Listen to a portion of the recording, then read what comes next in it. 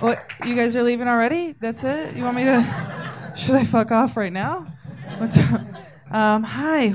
I'm in from Los Angeles. Been there for a little while now. When I first moved to LA, some friends and family were worried about me because I'm from a small town. I moved to a big city.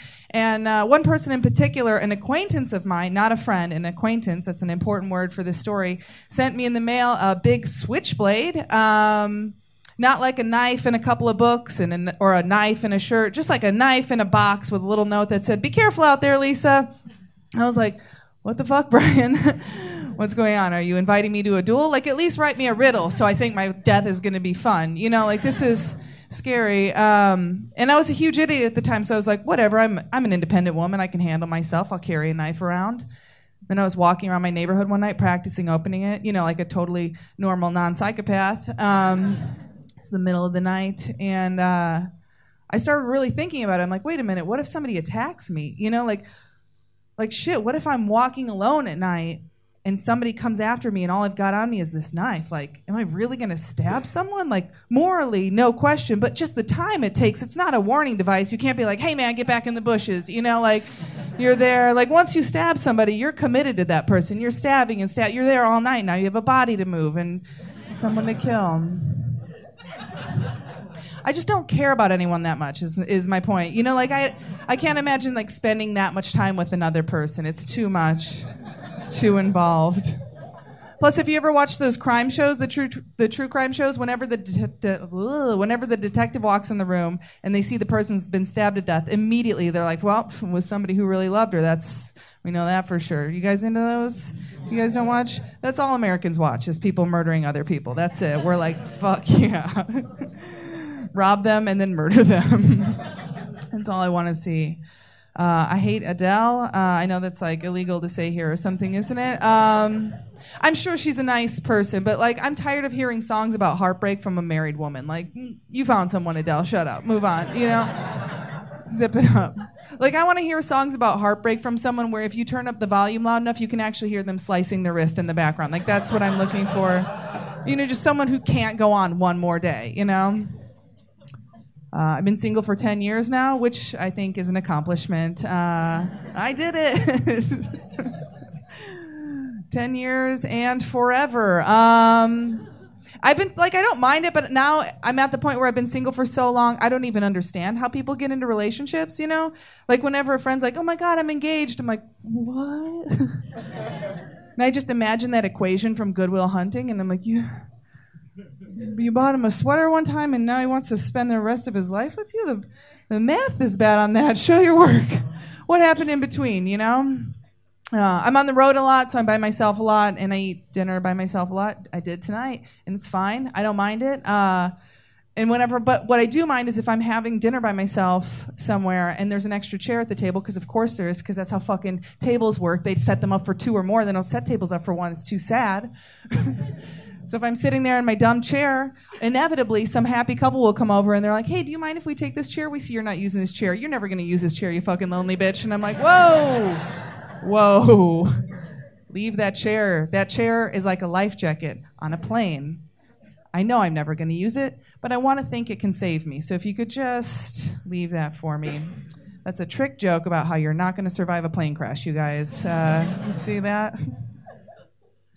I haven't been in a relationship in 10 years, but I have had friends with benefits. Do you guys do that here? Friends with benefits?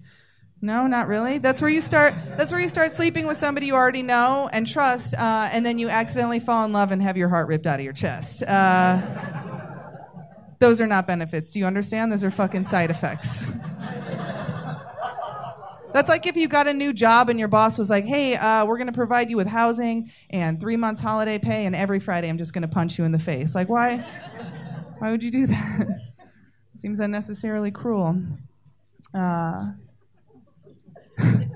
guy that I was dating or fucking or talking to, I don't know. It wasn't up to me. You call him and ask him what that was. It was like one of those things where right away I was like, oh, I'm in love with this dude. You know, like 2 days in, which, you know, you can't say that because then you're crazy or whatever. So I'd say other things to try and like just see where he was at, you know. I'd be like, I just really like you, you know. I just want to tear your face open and eat your insides. want to unzip your flesh and climb inside of you like footy pajamas. And he's like, what? And I'm like, whoa, don't get weird. I didn't say I love you. You know? Relax, dude. Chill. This thing happened. One time we were having sex. This happens to everyone. But we were having sex one time, and he was like, oh, my God, the condom broke. And I was like, oh, my dreams are coming true. Not what he wanted me to say, I guess. Wrong answer. My married friends are always like, oh, my God, love makes you do the craziest things. Just makes you do the craziest things. I'm like, yeah? You shooting heroin into your eyeball? What the fuck's going on over there? Fuck you. Love doesn't make you do anything crazy. It makes you do like a little bit more for someone else when you feel like it. Like, you got an extra 5 minutes, make a sandwich for the other person. Like, that's where love, like, heartbreak makes you do the real crazy shit. Like, I'm checking someone else's horoscope and taking it seriously. Do you understand? I have like $3 to my name and I'm giving it to a psychic. I'm like, tell me my future, witch. What's going on? Help.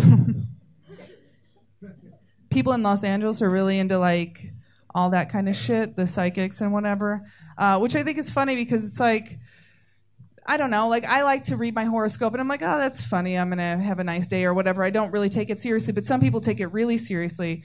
I was at dinner the other night and there was a couple next to me and the guy's credit cards declined, which by the way, if your credit cards decline somewhere, just give the person another fucking card, okay? It's not a big deal. Like this guy made a whole thing out of it and he's like, oh my God, I'm so embarrassed. And I'm like, no one knew. And now they do because you're screaming, you know? And he's like, I'm calling my bank. I'm like, it's 11 o'clock at night. Your bank is closed, sir. But the woman's like trying to make an excuse for him and she's like, yeah, you know, that actually just happened because Mercury is in retrograde.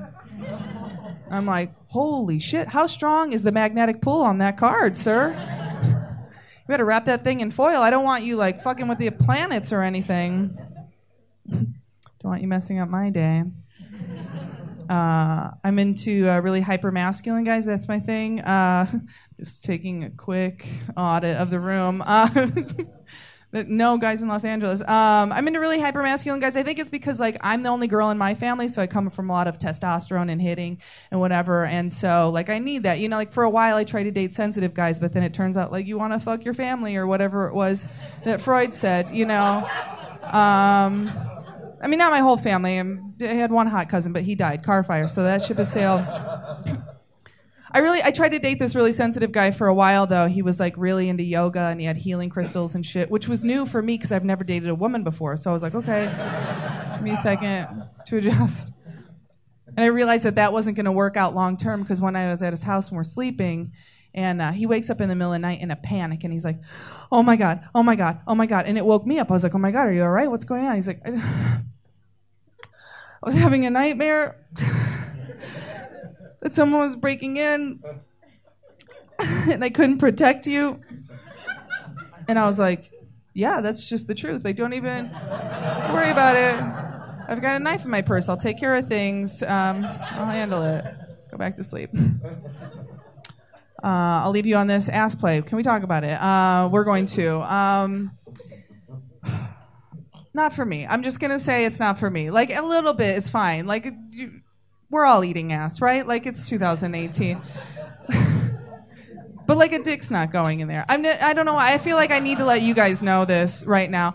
My problem with it is, like, people preparing, though. Like, my girlfriends are all, like, think they're, like, being so naughty. And they're like, oh, I'm going to eat his butt. And I'm like, so did your grandma. Like, those holes have been there forever. We didn't just evolve to have them. The preparation bothers me, though. Like, my girlfriends are always like, I'm going to let him do anal tonight, so I'm going to get a colon cleanse. And I'm like, what? What the fuck? No. If you need to stick a finger in my ass to get your dick hard, that's your problem. You pay the consequences for that, dude. Like, I had a veggie shake for lunch. I'm real high on fiber, okay?